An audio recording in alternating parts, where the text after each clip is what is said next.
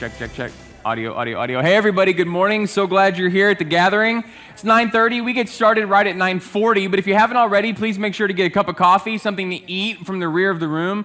Also, we're doing a series right now that's helping you kind of build on some biblical familiarity, and it's important to have a physical copy of the Bible in your hand today. If you don't have one with you or use a phone primarily, that's quite all right. We got a whole rack in the back of the room, so if you jump up and grab a red Bible sometime in the next 10 minutes, have that with you. It's going to help a lot, and we'll get started right at 9:40. Glad you're here.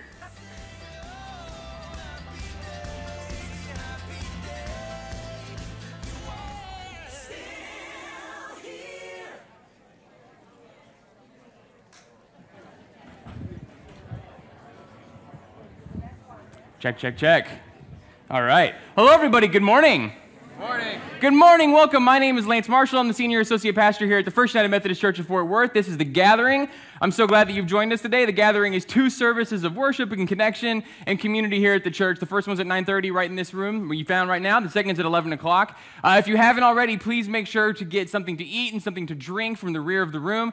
We do drink coffee and eat food during the entire worship service. So if at any point you need a refill or anything like that, please feel free to get up and help yourself. If at any point kids need to stretch their legs or you just need to get up for a second, the easiest way to do so is out those doors in the rear of the room. You can go through the garden and you'll find restrooms and anything else you need in the main body of the church. I want to let you know that we're doing a special sermon series right now called My Bible.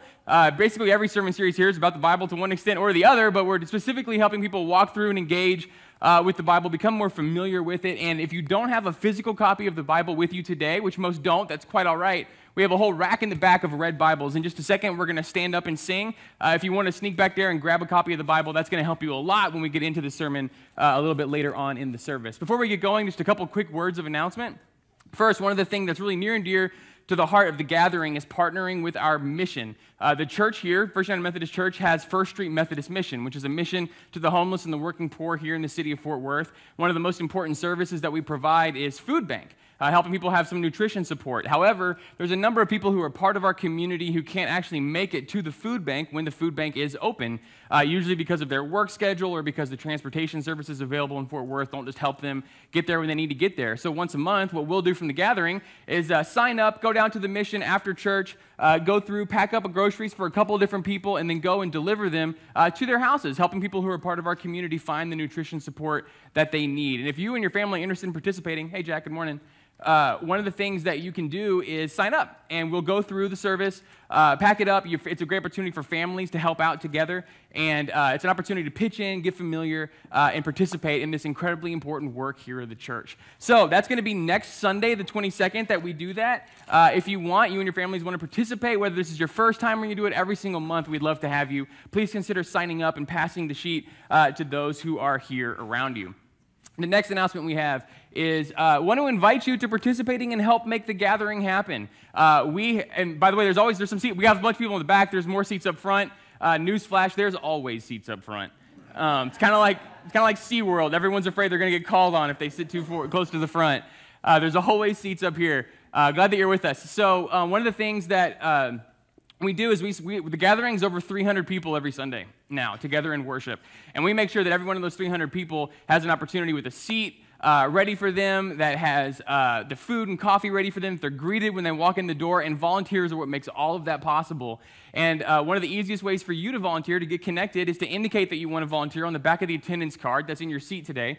If you indicate that, what we're going to start doing is including you on emails that come out that give you the opportunity to sign up for different weeks and different jobs at your convenience. It's an opportunity for you to help make church happen, but the really most important thing, the reason I really push people to volunteer is when you start volunteering at church, right? When you start volunteering at the gathering, that is when you make the leap from going to church and knowing people at church, right? That's when you make the leap between this is the church that I attend and this is the church where my friends are. Does that make sense? And so if you've ever wanted to be one of those people who, when you go to church, you know someone's waiting to see you there, right? When you have connections that you build over time where something starts to feel more like a family and a community rather than just a place you go to hear a sterling, top-tier, A++ message week after week after week.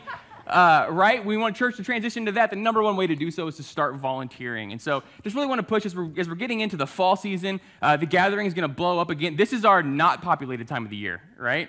And if you want to start helping make sure all these people encounter a church that loves them and makes the gospel known to them, this is a way for you to do it. Now, every time we gather together, we pass the baskets, and two things go in the baskets. The first is our attendance cards, the ones that were in your seat when you sat down today. Whether this is your first time or your 100th time at the gathering, I ask that you make note that you joined us today.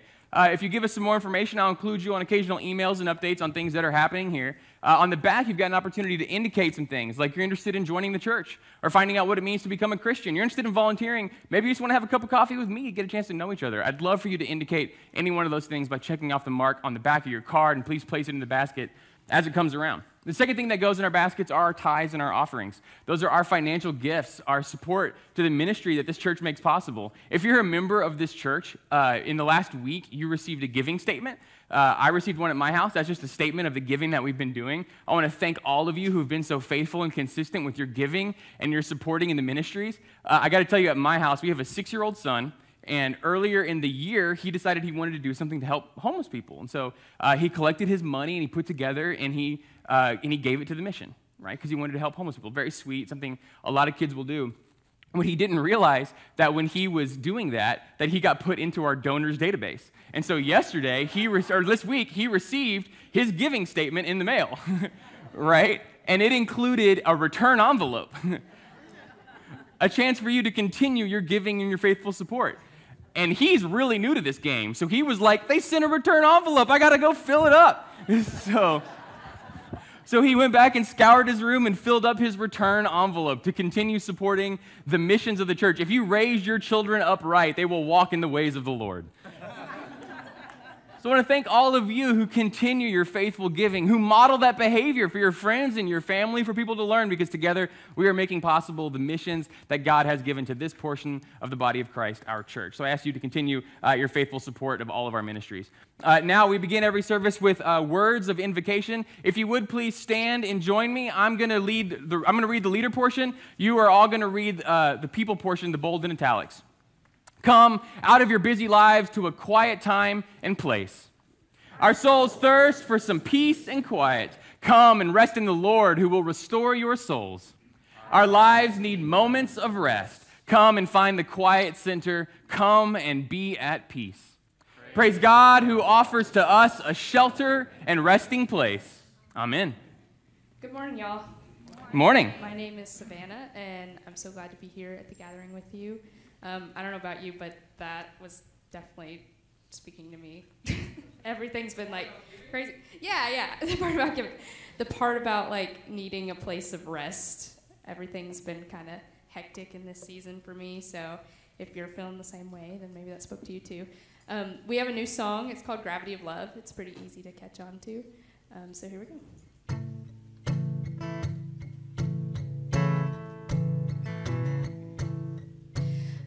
Lift my eyes up to the hills. This my morning song, where my strength comes from. I lift my eyes up to the hills. This my evening song, where my help comes from. Let's sing that again. I lift my eyes up to the hills. This my morning song, where my strength comes from. I lift my eyes up to the hills. This my evening song, where my help comes from. This is the gravity of love, just as the moon follows the sun. You're all around me. You're holding everything. This is the hope of every land. Just as the universe expands, your love is reaching. You're holding everything.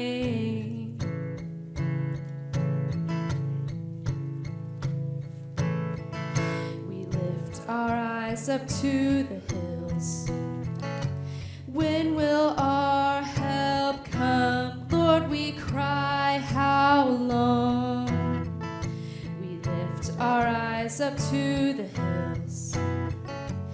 Even as we run, hope is chasing us. sing it again. We lift our eyes up to the hills. When will our help come? Lord, we cry, how long? We lift our eyes up to the hills. Even as we run, hope is chasing us. This is the gravity of love, just as the moon follows the sun. You're all around me. You're holding everything. This is the hope of every land, just as the universe expands. Your love is reaching. You're holding everything. This is the gravity of love, just as the moon follows the sun. You're all around me. You're holding everything. This is the hope of every land, just as the universe expands. Your love is reaching. You're holding everything. This is the gravity of love, just as the moon follows the sun. Your love is reaching. You're all around me. This is the hope of every land, just as the universe expands. Your love is reaching. You're holding everything.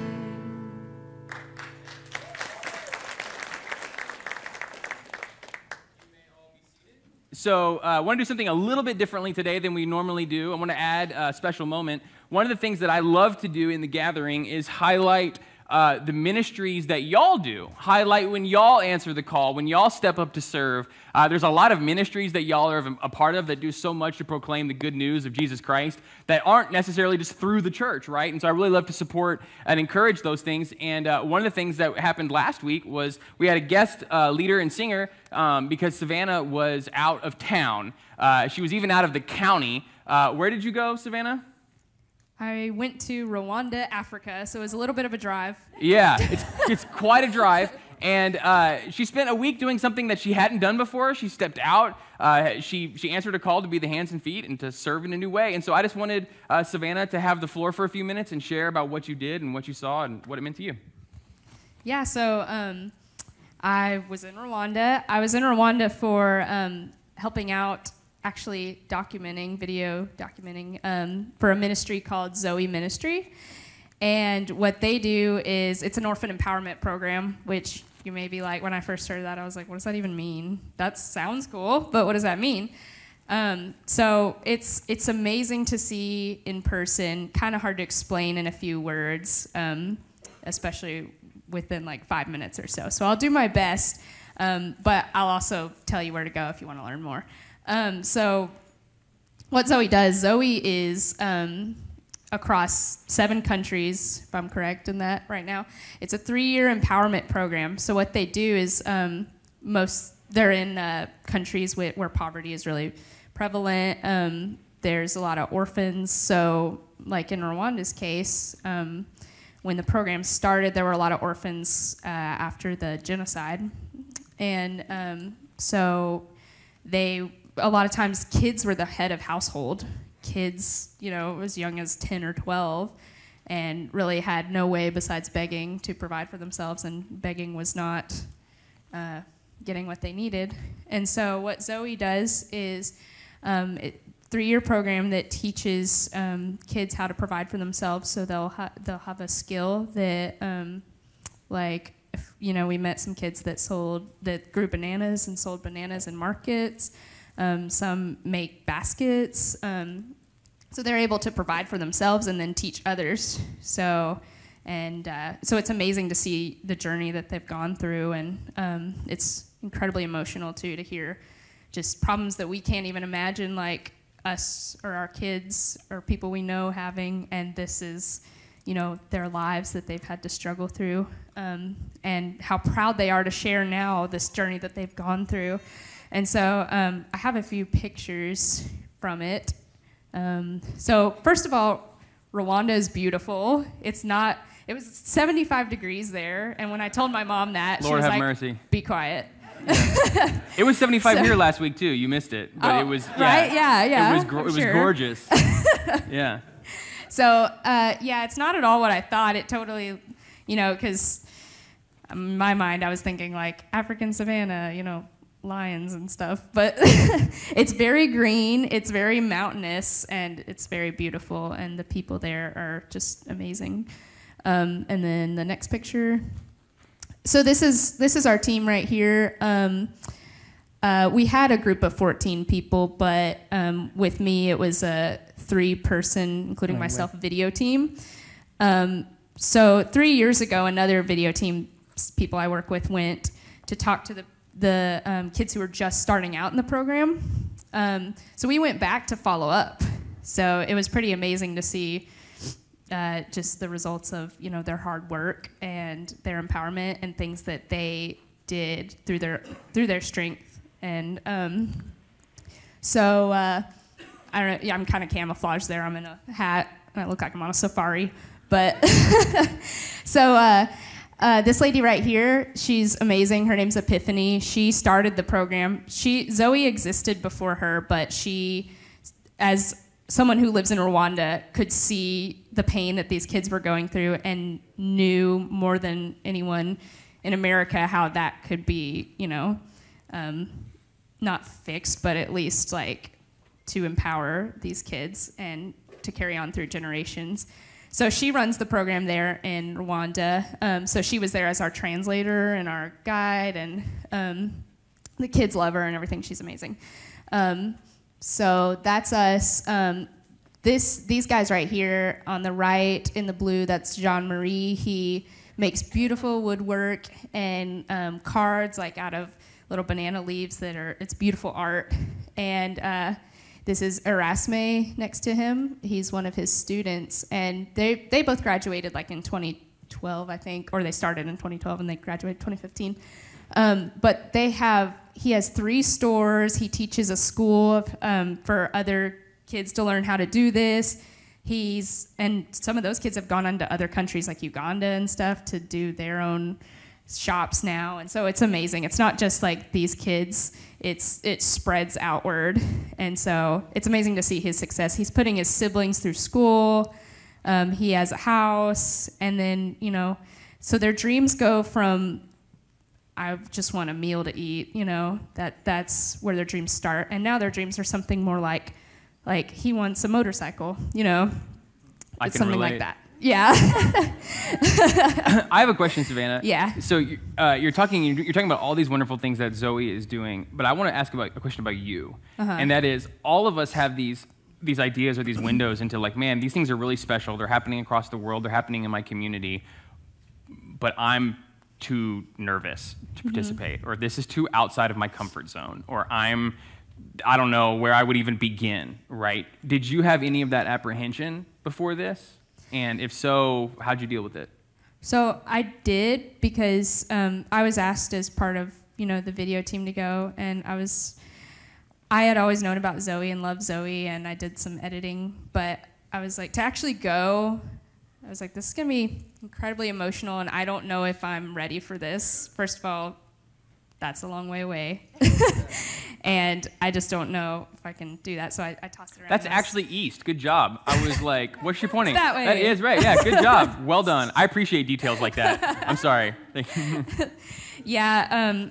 So, but I decided I thought I want to support this program, and not that it requires you to go to Africa or any of the other countries, Rwanda or any of the other countries, to support them, but in this instance, I wanted to be able to tell the stories and bring them back here, and that's what we were hoping to do. We didn't actually go and build houses or anything, which that blows a lot of people's minds. How are you helping if you're not doing something with your hands, But we're going there to tell the stories back here, if that makes sense, to be able to support them, because we want them to be self-sufficient. That's the idea. So yes, I did have those concerns, but I thought more so that I would regret not going. So in this room, there are a bunch of people who are interested in the idea of helping be a reading advocate or something, but they're just too nervous about doing it. Or there's people who are interested in dramatically changing their life to pursue something they think is worthy, but they're too scared of how it's going to impact things. As someone who took a big step and who went outside of their comfort zone, what would you say to somebody who's feeling that tug but just isn't ready to respond yet? I would say there's always a place for you to help in whatever capacity. It might mean going to Africa. It might mean, telling others. It might be being a reading partner. It might be giving money. It might be all of the above. But I would say don't exclude yourself just because you feel limitations in one capacity. Be willing to stretch a little bit, but also there is something for you. There you have the ability to give and give big. You may just be one person, but one person, as I've seen over there, can make a huge difference. Well, on behalf of the entire church, thank you for your willingness to serve and step outside of your comfort zone and for sharing with us. I appreciate it. And if you want to learn more too, hopefully I can bring a video once we finish editing. You can go to wearezoe.org, ZOE, and there's a lot of info there. And if you ever ask one of us, we'll make sure to connect you. Thank you so much, Savannah.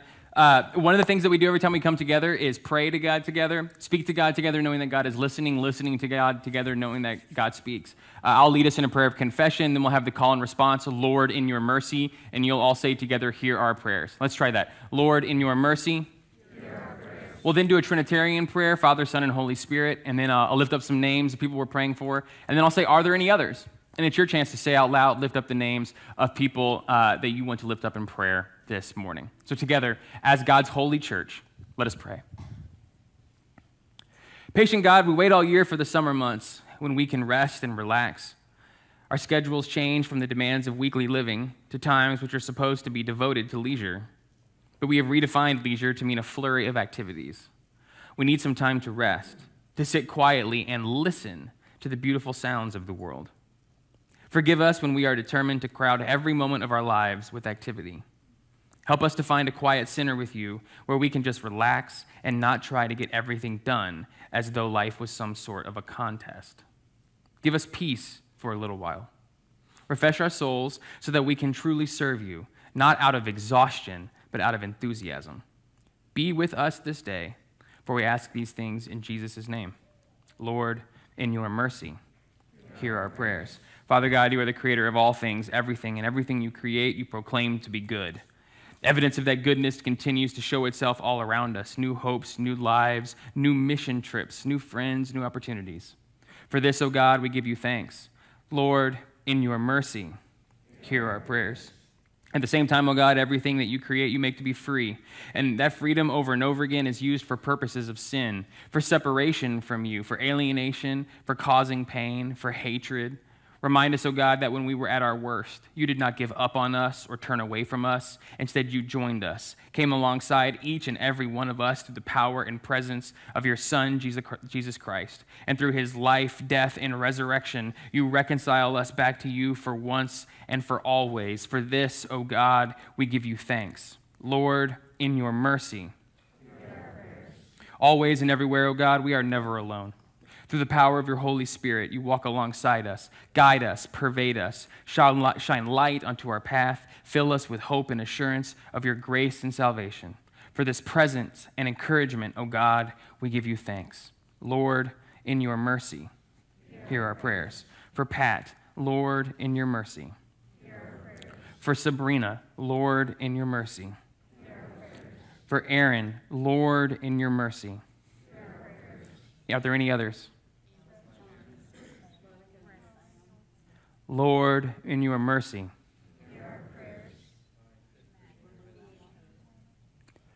Lord, in your mercy.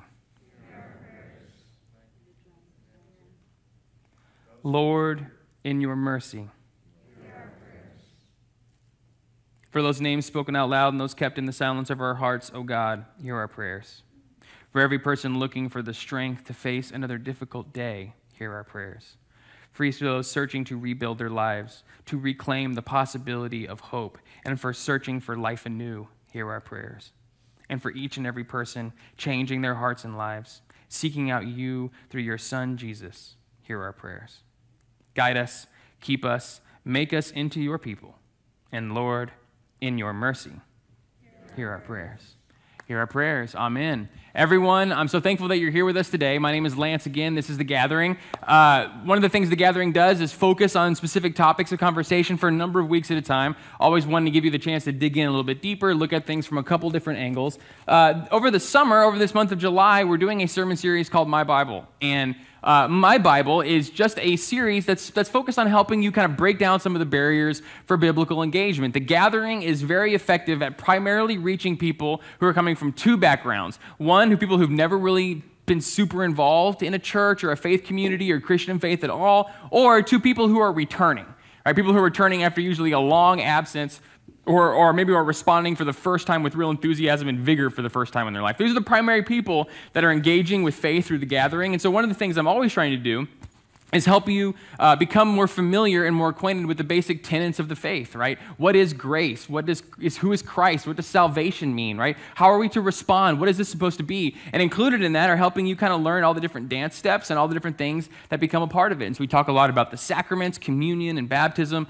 We talk a lot about faithful response. And we do a lot of teaching on the very structures of the church, right? The holidays, the way that we go through the calendar with the church, and things like our holy scriptures. Right? So we talk a lot about the Bible and specifically trying to do my best to help you kind of come to understand the Bible, right? Become more comfortable reading it for yourself, engaging it for yourself, learning how to use it in your family, in group, in reflection, giving you the tools to read and to encounter and to question these texts, right? All for the purposes of a growing and thriving relationship with God in your own life. And one of the most effective ways we can do that is step beyond just the idea of the Bible being something that's out there and abstract, or the Bible being something that's even just trapped in different apps in our phones, and the Bible becoming something physical and tangible that is a part of your life, your rhythm, your interaction.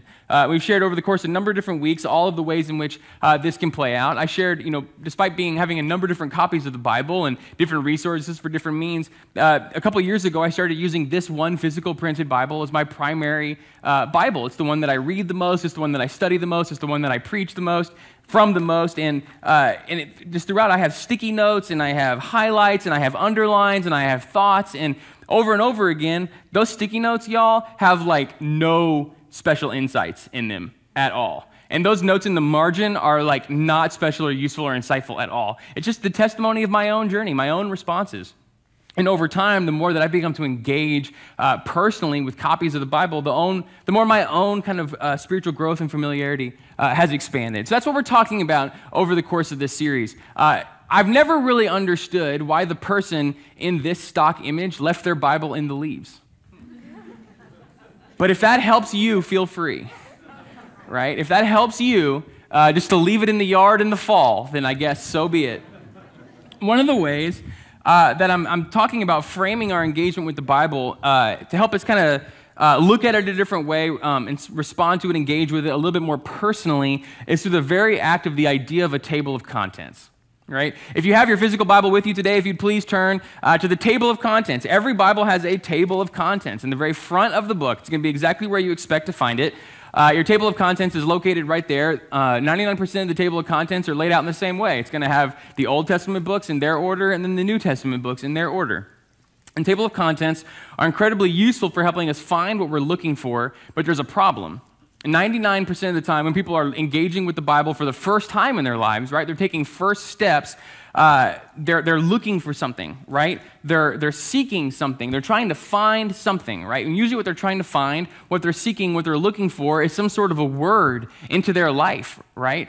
They have an issue they're trying to deal with. They have a need for wisdom they're trying to encounter. They're looking for some direction. They're looking for some hope. They're looking for some encouragement. Who knows, right? The reasons people go to the Bible are myriad, but very few people turn to the Bible for the very first time in their life and say, I just want to know what page Nehemiah starts on. Because if that's you, the table of contents has got you covered. right? But a table of contents is for finding what we need, and it's usually organized by the order of the books and not by what we're actually looking for. And so one of the things I'm asking you to do is to make notes on the table of contents of your Bible, right? And if you've got one of the Pew Bibles with you, write them on the table of contents of that one, because it's going to help the person who comes behind you with the very same thing. And so one of the things that we've done over the course of the last few weeks is add to the table of contents in our Bible. In week 1, I had you make note of a prayer for tough times. At the very top of the page on your table of contents, make note, a prayer for tough times. And then you wrote next to that Psalm 86, 1 through 7. A prayer that the psalmist writes that helps you give words to what it is that you're feeling. Helps guide you and teach you. How do you pray to God when you are really at the end of your rope? Right? How do you speak to God when you're really feeling empty and desperate? Right? If you desire to have that kind of relationship and communication, but you just don't have the words, right? The psalmist is here to help you.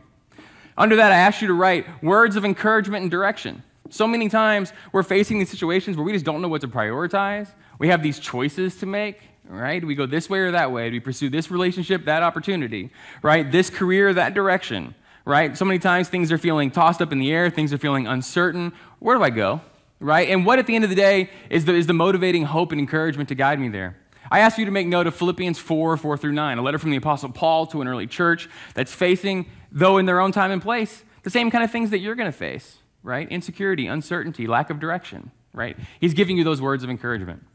Last week, we cut through all the chatter, right? And sometimes it's really encouraging to remember that the whole thing this faith thing is actually about, the whole thing this Christianity thing is actually about is knowing and following Jesus Christ.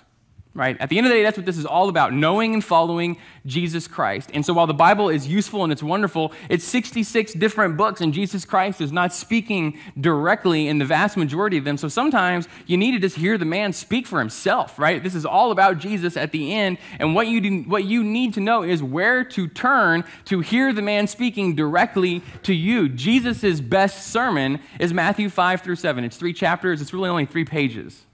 Right? But Matthew 5 through 7, I need you to have those notes on the top of your Bible. Where do I turn when I am really looking for something that will help me better understand who Jesus is and who he would have me be? All right? Matthew, Mark, Luke, and John are the gospel texts filled with Jesus' writings and teachings. But if someone comes to me ever and says, I'm new to this and I want to start now, where do I go? I always send them to Matthew 5, 6, and 7, Jesus' best sermon. Right? It's Jesus' longest unbroken form of teaching, but if I wrote Jesus' longest sermon, y'all wouldn't look at it. Best sermon, right? So one of the things I want to add is something that is extremely common, what people are looking for in the Bible, right? So often you discover that what people are looking for in the Bible is just some direction, right? Just some guidance. Right? They're looking for something just to help point them in the right direction, right? And that can get really difficult because the Bible is a whole bunch of different kinds of writing, right? It's a lot of stories, it's a lot of ancient texts, it's a lot of poetry, it's all these different kinds of writing, and sometimes what we're just looking for is direction, right? And a whole bunch of people feel like they're not accessing that in the Bible, and so they start looking for it in other places. If you look on social media long enough, if you look at the things that we share as our best quotes or things that really influence us, you will see that there is a deep desire in our culture for what I will call ancient wisdom, right? There is a deep desire in our culture for ancient wisdom, right? For guidance, for instruction that has passed the test of time. And it pervades us and it guides us. It's popular on everything from t-shirts to our bumper stickers to our social media profiles, right? To our hipster tattoos in our 20s. Ancient wisdom is incredibly meaningful and valuable. And so I shared some examples of ancient wisdom that I could find. It does not matter how slowly you go, so long as you do not stop, right? Everything has its beauty, but not everyone sees it. I hear and I forget, I see and I remember, but I do and I understand, right? Anyone know who this comes from? Next slide. It comes from Confucius, right? 2,500-year-old writings, right? These things that pass the test of time are rich and full of guidance. They're incredibly popular. Next example. The unexamined life is not worth living. Beware of the barrenness of a busy life, right? These wise statements. My favorite one, by all means marry. If you get a good spouse, you'll become happy. If you get a bad one, you'll become a philosopher. Right? Ancient wisdom, right? Wisdom that has passed the test of time. Right? And if I just told you this came from someone in the last 20 years, it wouldn't have the same gravity as hearing that it came from Socrates, right? 2,500 years ago again, right? Wisdom that has passed the test of time, that has defined the ages over and over and over again, that you can apply to your own life, right? We're always looking for wisdom that's rich and full. See, right? This is, you can already tell. People have identified themselves around the room, right? Go ahead, Allie. We want wisdom from a long, long time ago. Right? We're looking for sources of ancient wisdom, right? Ancient wisdom and guidance. We're looking to root ourselves into something greater or bigger. There are two phases that every young man goes through, right? There are two phases. The first phase is convincing yourself somewhere between 8th and 10th grade that Led Zeppelin is the only band worth listening to. We all go through that phase. The second phase is reading The Art of War and trying to apply it to every aspect of your life. Right? These are two universal male traveling points that we all encounter, right? And one of the things that I need you to understand is that one of the greatest and most foundational sources of ancient wisdom in the entire Western world, right, our entire literary and philosophical and cultural tradition is the Bible itself, right? The Bible is the world's greatest repository for ancient wisdom on how to live. And so the next thing that I need you to write right now on your table of contents, something that you can share in your own life, that you can review, that you can encounter with your family and with your kids. Ancient wisdom for wealth and happiness. Ancient wisdom through the ages for wealth and happiness, right? Passed on from generation to generation, found to be wise and true. And that's going to be located in the book of Proverbs. And it's going to be in chapters 10 through 29. That sounds really long, right? Chapters 10 through 29. It's about 15 pages in your Bible, right? One of the things I need you to understand is that one of the greatest repositories for those little bits of direction that you're looking for, right? Those little bitty points of encouragement, the what next, the what nows, the Bible is actually one of the greatest repositories for that guidance that you have in your life, and it's been sitting on your shelf all this time. If you would turn with me, please, to the book of Proverbs. We're going to go in Proverbs 1. Right? Proverbs is easy to find. If you open your Bible, one, you're in the table of contents, so it should be really easy to find. Two, Proverbs, if you open your Bible up to the middle, it's going to open up the Psalms. Proverbs comes right after the Psalms. So the Proverbs are what's called wisdom literature. There's 3 books of wisdom literature in the Hebrew Bible: Proverbs, Ecclesiastes, and Job.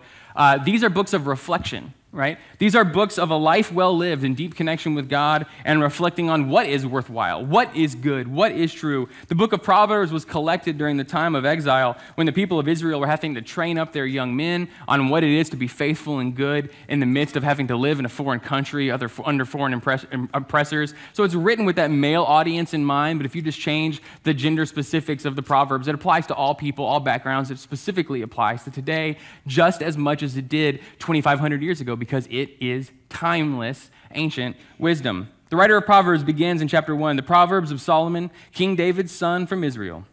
Their purpose is to teach wisdom and discipline, to help one understand wise sayings. They provide insightful instruction, which is righteous, just, and full of integrity. They make the naive mature, the young knowledgeable and discreet. The wise hear them and grow in wisdom. Those with understanding gain guidance. They help one understand proverbs and difficult sayings, the words of the wise and their puzzles. Wisdom begins with the fear of the Lord. When they say fear of the Lord, they mean awe of the Lord, deep and abiding respect of the Lord. That's where wisdom begins. But fools despise wisdom and instruction. God speaks to us through the reading of Scripture. Thanks be to God. The purpose of these Proverbs is to help you become the kind of person, right, who lives wisely. The purpose of the Proverbs is to shape you, to mold you, to guide your children, to influence your values, to give you direction, right? If you've ever wished that you could just open the Bible and find some actionable and discrete steps on what do I do now, Proverbs is exactly what you are looking for. And here's the fascinating thing about Proverbs, right? There's hundreds of them, right? There's 15 pages. Most of them are just a line of 2. There's hundreds of these different Proverbs. And the way that you read Proverbs is just to let them wash over you, right? You read over the Proverbs, you digest them tons at a time. And what you'll realize is when you read Proverbs at different points in your life, different things will begin to jump out at you, right? When you read Proverbs at different points, based on what you're experiencing and what you're seeking and what you're looking for and what you're encountering of God and of the rest of the world today, different portions of the Proverbs will speak to you. So what I did this week was read through the Proverbs again and see what sticks out at me this week, right? What directs me this week? What are my favorite Proverbs today? What are my favorite Proverbs today? So when I'm reading through Proverbs this week, these are the things that are sticking out to me. When pride comes, so does shame, but wisdom brings humility, right? And I think of all of the times in my own life and the lives of people that I love and I care for, when I was acting most out of control under the ego monster, you know what I'm talking about? When your ego monster is the most out of control, or my friend's ego monster was the most out of control, what was really going on under the surface was the deep and abiding fear of what's wrong with me, right? What's wrong with me? What's broken in me? The people that I know or the times in my own life where we've been most under control of the ego monster, what's really happening is the deep question, is there something wrong with me? Am I not actually worthy? Am I not actually worthwhile? And to help appease that pain, what we're doing is just proclaiming our own greatness and our own superiority over and over and over again. And this proverbial writer points out that wisdom, right relationship with God, right understanding of who you are, brings humility. It's when coming to understand that your worth is not tied into how you perform or what you've achieved or what you've earned or how good you look or how many likes you get on your posts, right? When who you are and the root of your understanding comes and the knowledge that you are unique and loved because you are a child of God, but that's exactly the same thing as everybody else. What comes from that is this real and abiding humility, right? The very opposite of that pride and ego monster. That was sticking out to me. Another thing that was sticking out to me was this next proverb. Walk with wise people and become wise. Befriend fools and get in trouble, right? And two of my best friends have joined us for worship today, and we need to just pray for them. Right? No, what I've discovered in my, we were recently at a mission trip in Albuquerque, and at the church that we were staying at, they had over their youth activity center, show me your friends, and I'll show you your future. Right? Isn't that a good word for teenagers? Show me your friends, and I'll show you your future. Right? But let me hear this. That advice does not stop when we finish high school. Right? That advice does not stop when we get done with college or whatever else we choose to do. Right? You are continued to be shaped today by the people that you spend time with, right? By the people that you give access into your life. And by the way, that's not just physical people. That's also what you watch. That's also what you consume, right? That's also what you study, right? How many of us will so quickly say to a kid, like, look, violent video games, all that stuff is awful. Put that away. Go spend time with your friends. I am now going to go watch a murder show. I got these crimes to solve. Right? How many people bemoan the fact that we don't just listen to each other anymore, and that we don't hear each other anymore, and that we don't agree to disagree anymore, and then we go watch a yelling politics show? Oh, he's gone from preaching to meddling now. Next one. You're shaped by the people you spend time with. Pleasant words are flowing honey, sweet to the taste, and healing to the bones. Right? So often we say, don't say mean stuff, right? So often we say to our kids, to our spouses, don't say rough stuff, right? Don't hurt people with your words, right? How often do we say to people, your words can heal? How often do we say to people, your sweet words can be like honey to somebody who is struggling? Do you realize that about yourself, right? Your words can heal. And I'm embarrassed to admit this. I hope you guys don't think this is pathetic. But if you ever send me a note, right, or a card or something that's sweet or nice,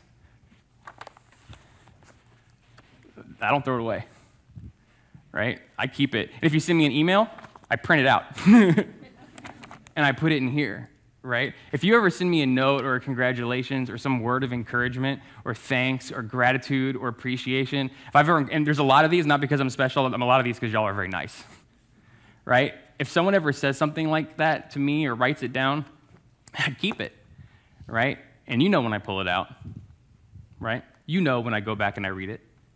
You know when I go back to that folder to hear the words that are healing, right? And it's when the bones are hurting. It's when my bones are hurting. It's when I'm in desperate need of something to give me energy and encouragement. And do you realize that your words can do that? That's what's sticking out to me today. This ancient wisdom, right? The last one is by far the most important. If there's one thing that you walk out of here today, I need you to do so by having, I don't know if y'all are good at memorizing scripture. If you've never memorized scripture before, this is a really good one to start with, right?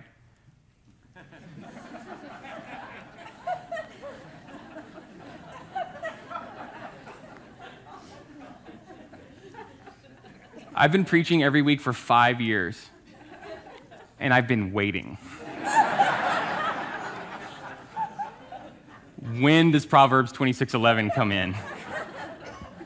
When does it come in? Have truer words ever been written? For those of you listening to the podcast, the scripture is, like a dog that returns to its vomit, so a fool repeats foolish mistakes. No explanation necessary. Sometimes it just speaks for itself. Your Bible, right? Your Bible has so much for you, right? Your Bible has what you're looking for. Your Bible has words of wisdom and guidance. It gives you language for prayer in the deepest and hardest of times. It gives you direction for how to live the kind of life that you're trying to live that is not only direct, that is not only applicable, but has been found true and reasonable and powerful and good for hundreds and hundreds and hundreds of generations. And most importantly, it gives you direct access, a chance to touch and taste and see and know for yourself the most important thing that's ever happened on the face of the planet Earth, and that is the good news of God's redemption and love and reconciliation and grace given to you by the teachings, the life, the death, and the resurrection of your Lord Jesus Christ. The Bible has that for you. It has that for you. It is waiting for you. Be blessed by it over and over and over again. Let us pray. Great and loving God, these writers give to us today words that make us laugh, words that make us think, and words that make us look at ourselves and realize, how are we living up? How are we shaping up? Remind us, oh God, that whenever we look at something that encourages us to try something new, whenever we read something that points out ways in which we're falling short, everything happens through the lens of your grace. Everything happens through your presence and power. Everything happens through your words of assurance that when we receive your Son, Jesus the Christ, that you know us, that you forgive us, and that you empower us for a life of faithful living, being made more and more into his image every single day. God, as we go on a journey with these holy scriptures, remind us that they point us to you, and that is what life is all about. Guide us and keep us, and help us walk in the steps of your Son, Jesus, as together we pray the words that he taught us to pray, saying, Our Father, who art in heaven, hallowed be thy name. Thy kingdom come, thy will be done, on earth as it is in heaven. And give us this day our daily bread, and forgive us our trespasses, as we forgive those who trespass against us. And lead us not into temptation, but deliver us from evil. For thine is the kingdom and the power and the glory forever. Amen. As I invite our communion stewards to come forward and assist with the serving of communion today, it's a reminder that the words that we just said right there, they come to us from Jesus in the Bible, right? The disciples ask him how to pray, and he says, pray like this, and that's the Lord's Prayer, and that's how we pray together. And we also reenact every week. We also come back to the table. We re-experience the moment every single week of what he later told us to do in our very same Bibles, right? On the day that he was to give himself up for us, on the day that he was to experience the pain and the torture of the crucifixion, he looked out over his disciples, his followers, and knowing what they were going to experience, and then looking past them for hundreds and thousands of years to us, and knowing what we would experience, knowing what we would face, knowing the desperate need to encounter him, to believe him, to trust him, he took an ordinary piece of bread, broke it, and said, take and eat. This is my body, which is broken for you. Do this in remembrance of me. And after the meal was over, He took a cup of ordinary table wine, gave thanks over it, blessed it, and passed it. And knowing the assurance that they would need, knowing the direction that they would need, knowing the promises they would need to actually encounter in order to change their hearts and lives, he took the wine, he said, take and eat. This is the blood of the new covenant, poured out for you and for many for the forgiveness of sins. Do this as often as you drink it in remembrance of me. And so we drink it often in remembrance of not only the teachings, not only the guidance,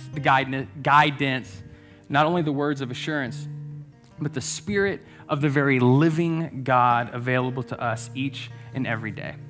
We always receive communion by coming down the center aisle with our hands held open. A piece of bread will be torn off the loaf and placed in your hand.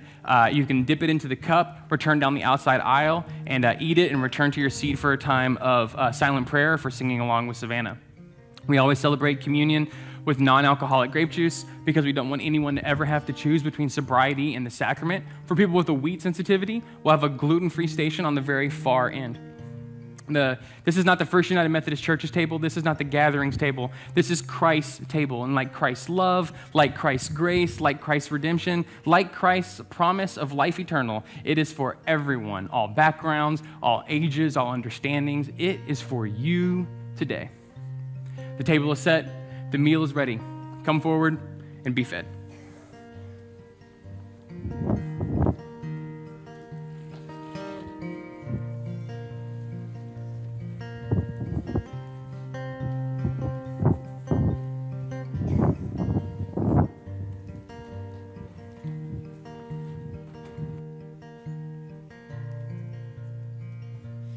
Are you listening?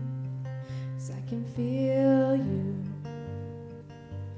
all around me now.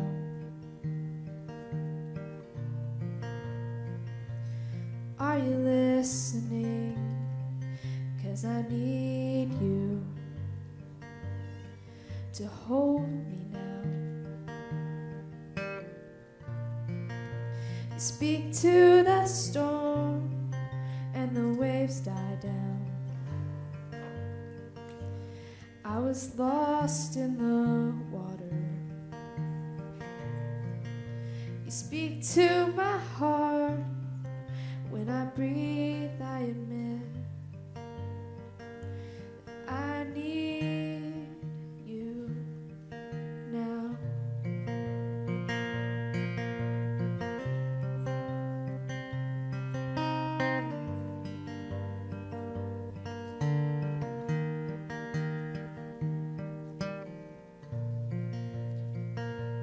We are listening, we can feel you all around us now. We are listening, and we need you to hold us now. You speak to the storm, and the waves die down. We were lost in the water. You speak to our hearts.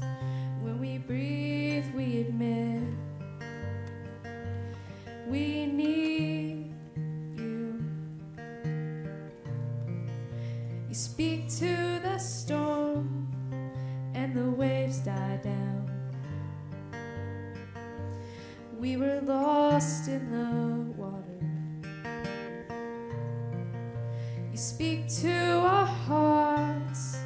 When we breathe, we admit we need you.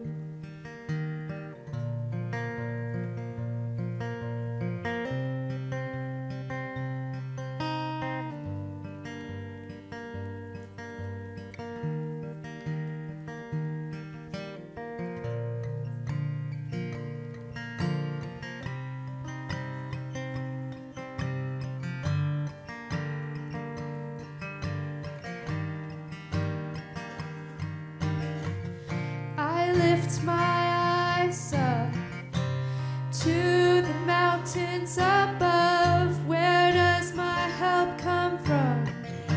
It comes from the one I love.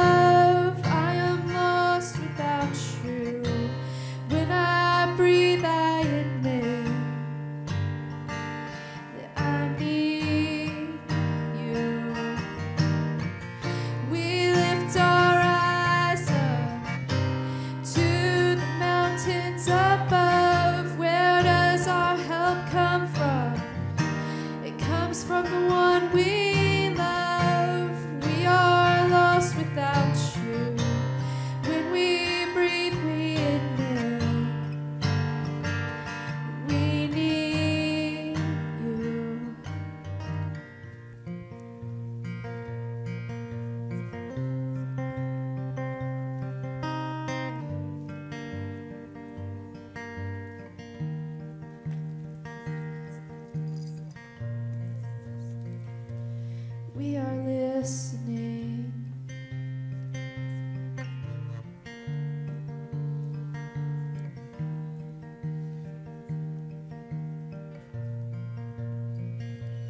We are listening.